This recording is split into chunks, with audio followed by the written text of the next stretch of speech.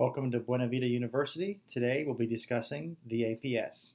The APS is intended to summarize and organize your current leasing strategy, which would include your current deposit amount, market rent, effective rent, renewal discount and renewal rates, as well as your utility reimbursement program, your current screening criteria, and your unit-based premiums located at the bottom of the APS. The market rents that are decided upon in the APS by the manager and district manager are inputted directly into one site so the leasing staff and their team can see the most current market rents when they're leasing with prospects. When our community directors desire to change their current leasing program, which would include their market rents, their concessions or specials, or any other aspect of the APS, they can reach out to the asset management team at Community Realty Partners and discuss these changes, and they can be made effective immediately. In this video, we discuss the approved pricing structure, also known as the APS, what's within the APS, how to make changes to the APS,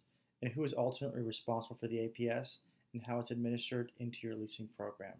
If you have any further questions, please feel free to reach out to any asset manager on the Community Realty Partners team, and they'd be happy to assist you.